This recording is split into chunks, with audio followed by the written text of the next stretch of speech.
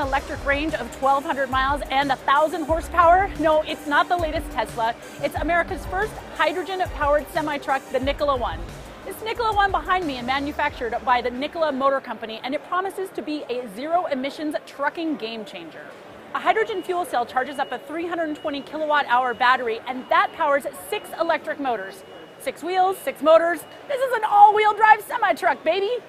Nikola is planning an infrastructure of 364 hydrogen stations across America and Canada. Now, the first one should be coming online in 2019, and here's the kicker. Listen up, Honda Clarity drivers. Not only will these stations be available for Nikola trucks, they will also be available to any and all hydrogen-powered vehicle. Yes!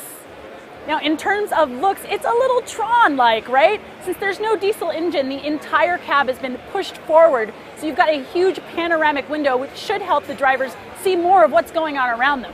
Personally, I think it looks pretty cool, and I can't wait to see one out on the road.